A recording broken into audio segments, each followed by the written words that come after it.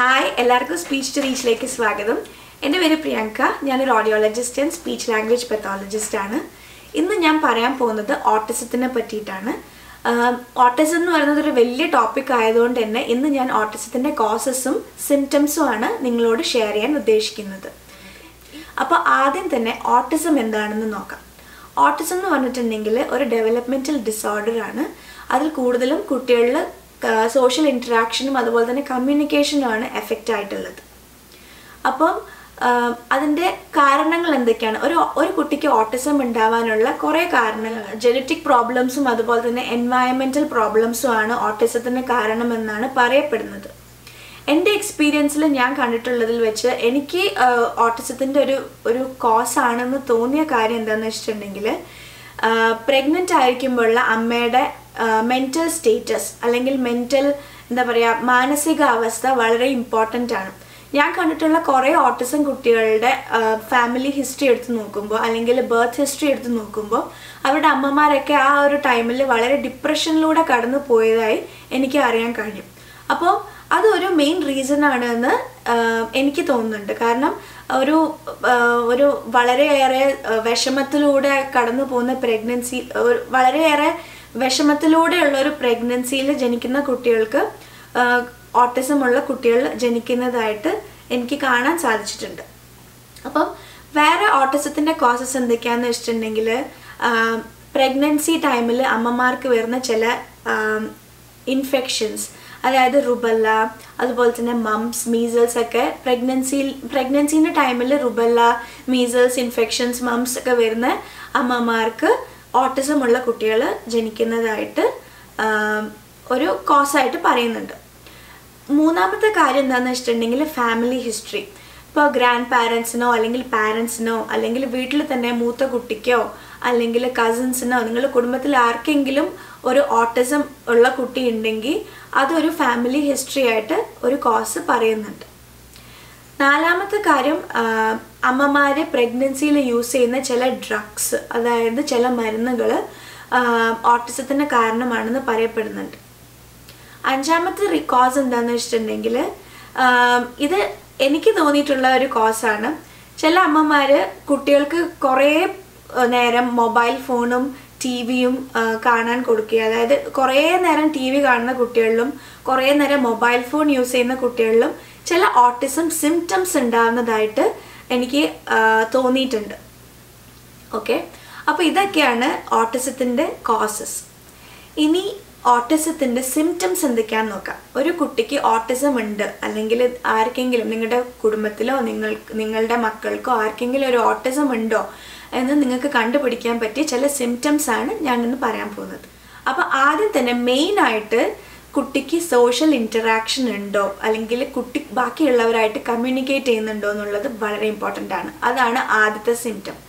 ചില കുട്ടികൾ ഇപ്പോൾ എല്ലാവരും ഇരുന്ന് സംസാരിക്കുന്നുണ്ടാവും ഒരു വീട്ടിൽ, ഒരു റൂമിൽ, ആ കുട്ടി മാത്രം വേറൊരു റൂമിൽ ഇരുന്നിട്ട് ഒറ്റയ്ക്ക് കളിക്കുന്നുണ്ടാവും, അല്ലെങ്കിൽ വേറെ ആരുമായിട്ട് ഒരു ഇൻറ്ററാക്ഷനും ഇല്ല, സ്വന്തം എന്തൊക്കെയോ പറയുന്നുണ്ട്, കളിക്കുന്നുണ്ട്. അതൊരു മെയിൻ സിംറ്റമാണ് ഓട്ടിസത്തിൻ്റെ. ഓട്ടിസം കുട്ടികളിൽ സോഷ്യൽ ഇൻറ്ററാക്ഷൻ വളരെ കുറവായിരിക്കും. ഇപ്പോൾ ഒരു പ്ലേ സ്കൂളിൽ കുട്ടീനെ ചേർത്തുകയാണെങ്കിൽ പോലും ബാക്കിയുള്ള കുട്ടികളായിട്ടുള്ള ഒരു ഇൻറ്ററാക്ഷൻ വളരെ കുറവായിരിക്കും. ആ കുട്ടി ഒറ്റയ്ക്ക് അവിടെ ഇരുന്ന് കളിക്കുന്നതായിട്ടൊക്കെ കാണാൻ പറ്റുന്നുണ്ടെങ്കിൽ അതൊരു ഓട്ടിസത്തിൻ്റെ മെയിൻ ലക്ഷണമാണ്. രണ്ടാമത്തെ സിംറ്റം എന്ന് പറയുന്നത് ഐ കോണ്ടാക്ട്. ഓട്ടിസം കുട്ടികളിൽ ഐ കോണ്ടാക്ട് വളരെ കുറവായിരിക്കും. ഇപ്പം നമ്മൾ ആ കുട്ടീനെ എത്ര പ്രാവശ്യം വിളിച്ചാലും ചിലപ്പോൾ ഒരു 10 പ്രാവശ്യം വിളിച്ചാൽ ഒരു പ്രാവശ്യം ജസ്റ്റ് ഇങ്ങനെ നോക്കിയിട്ട് ഇങ്ങനെ മാറിക്കളയും. അത്രയും ഐ കോണ്ടാക്ട് കുറവായിരിക്കും ഓട്ടിസം കുട്ടികളിൽ. മൂന്നാമത്തെ സിംറ്റം എന്ന് പറയുന്നത് എക്കോലേലിയ. എക്കോലേലിയ എന്ന് പറഞ്ഞിട്ടുണ്ടെങ്കിൽ ഒരേ കാര്യം തന്നെ റിപ്പീറ്റ് ആയിട്ട് ഇങ്ങനെ പറഞ്ഞുകൊണ്ടിരിക്കുക. ഇപ്പോൾ ഒരു വേർഡ്, ഇപ്പം ടി വി അല്ലെങ്കിൽ ബോൾ എന്നുള്ളൊരു വേർഡാണ് കുട്ടിക്ക് അറിയാമെങ്കിൽ ആ കുട്ടി എപ്പോൾ നോക്കിയാലും ഇങ്ങനെ ഒരു അരമണിക്കൂറിൽ തന്നെ ഒരു 30 പ്രാവശ്യം ഇങ്ങനെ ബോൾ ബോൾ ബോൾ എന്ന് റിപ്പീറ്റ് ചെയ്ത് ഇങ്ങനെ പറഞ്ഞുകൊണ്ടിരിക്കുക. അല്ലെങ്കിൽ നമ്മളിപ്പോൾ കുട്ടീൻ്റെ അടുത്ത് മോനെ പേരെന്താ എന്ന് ചോദിച്ചിട്ടുണ്ടെങ്കിൽ പിന്നെയും ആൻസർ പറയാതെ, പേരെന്താന്ന് പറയാതെ അഗെയിൻ പേരെന്താ പേരെന്താ പേരെന്താ എന്നിങ്ങനെ റിപ്പീറ്റ് ചെയ്തുകൊണ്ടിരിക്കുക. അതിനാണ് എക്കോലേലിയ എന്ന് പറയാം. ഈ 3 സിംറ്റംസുമാണ് ഓട്ടിസത്തിൻ്റെ ട്രയാഡ് സിംറ്റംസ് എന്ന് പറയപ്പെടുന്നത്. അതായത് ഐ കോണ്ടാക്റ്റ് കുറയുക, അതുപോലെ തന്നെ എക്കോലേലിയ, പിന്നെ സോഷ്യൽ ഇൻട്രാക്ഷൻ വളരെ കുറവ്. ഒരു സിംറ്റം കൂടി വളരെ ഇമ്പോർട്ടൻ്റ് ആയിട്ടുണ്ട്, അതാണ് സ്റ്റീരിയോടൈപ്പിക് ബിഹേവിയേഴ്സ്. സ്റ്റീരിയോടൈപ്പിക് ബിഹേവിയേഴ്സ് എന്ന് പറഞ്ഞിട്ടുണ്ടെങ്കിൽ വെറുതെ കൈ ഇട്ടിട്ട് ഇങ്ങനെ ഫ്ലാപ്പ് ചെയ്തുകൊണ്ടിരിക്കുക, അല്ലെങ്കിൽ തല ഇങ്ങനെ ആട്ടിക്കൊണ്ടിരിക്കുക, അല്ലെങ്കിൽ എന്തെങ്കിലും ഒരു ബിഹേവിയർ, ഒരു മൂവ്മെൻറ്റ് ഇങ്ങനെ റിപ്പീറ്റ് ആയിട്ട് ചെയ്തുകൊണ്ടിരിക്കുക. റിപ്പീറ്റേറ്റീവ് മൂവ്മെൻറ്റ്സ് ഉണ്ടാകും കുട്ടികൾക്ക്. അത് ഓട്ടിസത്തിൻ്റെ ഒരു മെയിൻ ലക്ഷണമാണ്. വെറുതെ ഇങ്ങനെ കൈ കൊണ്ട് ഇങ്ങനെ ആക്കിക്കൊണ്ടിരിക്കുക, അല്ലെങ്കിൽ കൈ ഇങ്ങനെ വെറുതെ എന്തെങ്കിലും ഒരു റിപ്പീറ്റ് ആയിട്ടുള്ളൊരു മൂവ്മെൻറ്റ് എപ്പോഴും ഇങ്ങനെ ചെയ്തുകൊണ്ടിരിക്കുക. അതൊരു ഓട്ടിസത്തിൻ്റെ മെയിൻ ലക്ഷണമാണ്. അഞ്ചാമത്തെ ലക്ഷണം, എൻ്റെ അടുത്ത് വരുന്ന കുറേ കുട്ടികളിൽ ഞാൻ കണ്ടിട്ടുള്ള സിംറ്റം എന്താണെന്ന് വെച്ചിട്ടുണ്ടെങ്കിൽ ഹൈപ്പർ സെൻസിറ്റിവിറ്റി. ചില കുട്ടികൾക്ക് ചില സൗണ്ടിനോട് ഭയങ്കര ഹൈപ്പർ സെൻസിറ്റിവിറ്റി ആയിരിക്കും. ചില കുട്ടികൾക്ക് കുക്കറിൻ്റെ സൗണ്ട് കേൾക്കുമ്പോൾ പേടി, അല്ലെങ്കിൽ മിക്സീൻ്റെ സൗണ്ട് കേൾക്കുമ്പോൾ പേടി, അല്ലെങ്കിൽ അലാമിൻ്റെ സൗണ്ട് കേൾക്കുമ്പോൾ പേടി. അങ്ങനത്തെ ചില സൗണ്ടിനോട് പ്രത്യേകിച്ച് ഭയങ്കര ഹൈപ്പർ സെൻസിറ്റിവിറ്റി ഉണ്ടാവും. ആ സൗണ്ട് കേൾക്കുമ്പോൾ ഭയങ്കരമായിട്ട് ഇറിറ്റേഷൻ ഉണ്ടാവുക. ഇത് സൗണ്ടിനുള്ള ഹൈപ്പർ സെൻസിറ്റിവിറ്റി. ചില കുട്ടികൾക്ക് ചില ആൾക്കാർ തൊടുന്നത് ഇഷ്ടമുണ്ടാവില്ല, അല്ലെങ്കിൽ ചില ഒബ്ജക്ട്സ് തൊടാൻ ഭയങ്കര പേടിയായിരിക്കും, അല്ലെങ്കിൽ ഈ സ്ലൈമി ആയിട്ടുള്ള കാര്യങ്ങൾ, അതായത് എന്താ പറയുക, ഇപ്പം ചില കുട്ടികൾക്ക് കയ്യിൽ കുറച്ച് ചോറിട്ട് കൊടുത്താൽ അത് പിടിക്കാൻ തീരെ താല്പര്യം ഉണ്ടാവില്ല. അങ്ങനെ ഈ ഒട്ടുന്ന കാര്യങ്ങളൊന്നും പിടിക്കാൻ ഭയങ്കര മടിയായിരിക്കും. ചില കുട്ടികൾക്ക് ഫുഡ് കയ്യിലായി കഴിഞ്ഞാൽ അപ്പം തന്നെ എവിടെയെങ്കിലും പോയി തുടയ്ക്കുക, അങ്ങനത്തെ സ്വഭാവം ഉണ്ടാവും.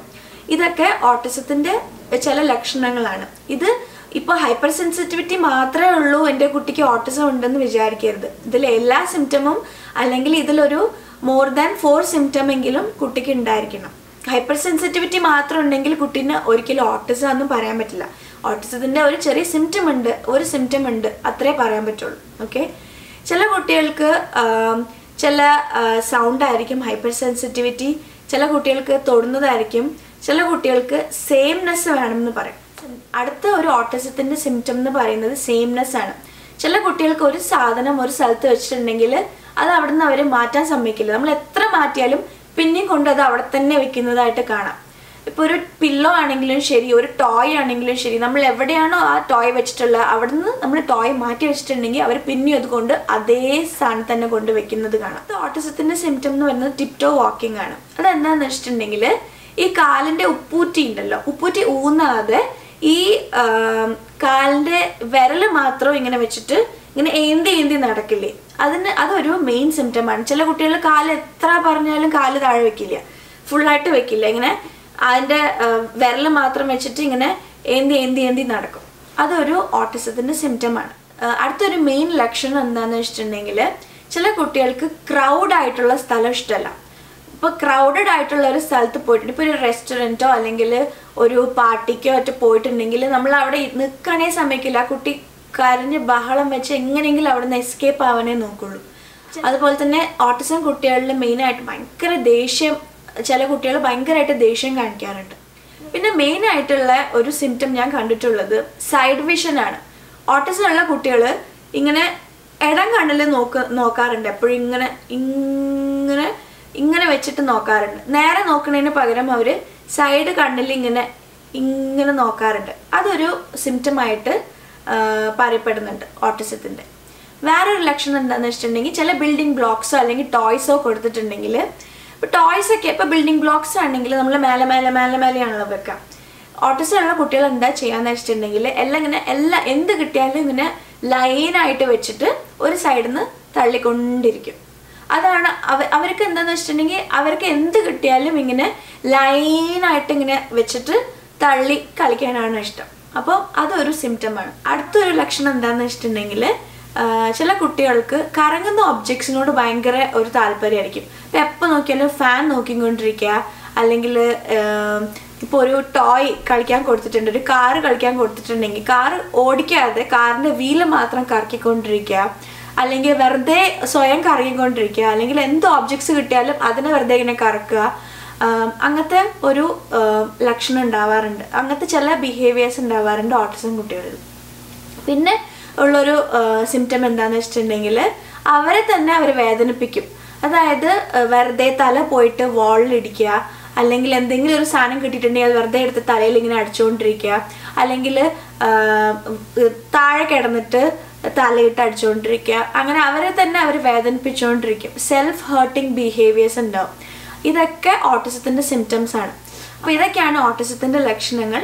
ഇതിൽ 2 അതിൽ കൂടുതലോ ലക്ഷണങ്ങൾ നിങ്ങളുടെ കുട്ടിക്ക് കാണുകയാണെങ്കിൽ ഉറപ്പായിട്ടും ഒരു ഡെവലപ്മെൻറ്റൽ പീഡിയാട്രീഷ്യനെ ഇന്ന് തന്നെ പോയി കാണുക. അപ്പോയിൻമെൻ്റ് എടുത്തിട്ട് ഒരു അസസ്മെൻറ്റ് ചെയ്യാം. ചില പീഡിയാട്രീഷ്യൻസ് റെക്കമെൻഡ് ചെയ്യും പ്രോബ്ലം ഉണ്ടെങ്കിൽ. ചില പീഡിയാട്രീഷ്യൻസ് പറയും കുഴപ്പമില്ല, അത് വയസ്സാകുമ്പോഴത്തേക്ക് മാറിക്കോളും, ഒന്നും പേടിക്കാനൊന്നും ഇല്ല എന്ന് പറഞ്ഞ് തള്ളിക്കളയും. അങ്ങനെ പറയുകയാണെങ്കിൽ എപ്പോഴും ഒരു സെക്കൻഡ് ഒപ്പീനിയൻ എടുക്കുന്നത് നല്ലതായിരിക്കും. ഒരു സ്പീച്ച് തെറപ്പിസ്റ്റിനെയോ ഒരു ഓക്യുപ്പേഷണൽ തെറപ്പിസ്റ്റിനെയോ പോയി കാണണം. കണ്ടിട്ട് കുട്ടിക്ക് ഒരു പ്രോബ്ലവും ഇല്ല, ഈ പറയുന്ന സിംറ്റംസ് ഒന്നുമില്ല എന്ന് ഉറപ്പ് വരുത്തേണ്ടത് നിങ്ങളുടെ ഉത്തരവാദിത്തമാണ്. കാരണം എന്താണെന്ന് വെച്ചിട്ടുണ്ടെങ്കിൽ ഏർലി ഡിറ്റക്ഷൻ എപ്പോഴും നല്ലതാണ്. ആദ്യമേ നമുക്കൊരു പ്രോബ്ലം ഐഡൻറ്റിഫൈ ചെയ്യാൻ പറ്റുന്നുണ്ടെങ്കിൽ അത് പെട്ടെന്ന് നമുക്ക് അതിൻ്റെ സിംറ്റംസ് കുറേയൊക്കെ മാറ്റിയെടുക്കാൻ പറ്റും. ഈവൻ ദോ നമുക്ക് ഓട്ടിസം എന്ന് പറയുന്ന രോഗം മുഴുവനായിട്ട് മാറ്റാൻ പറ്റില്ലെങ്കിലും കുറേ ബിഹേവിയേഴ്സ് നമുക്ക് മാറ്റിയെടുക്കാൻ പറ്റും. എക്കോലേലിയ മാറ്റാൻ പറ്റും. അതുപോലെ തന്നെ സ്റ്റീരിയോടൈപ്പിക് ബിഹേവിയേഴ്സ് ഒരു പരിധി വരെ കുറയ്ക്കാൻ പറ്റും.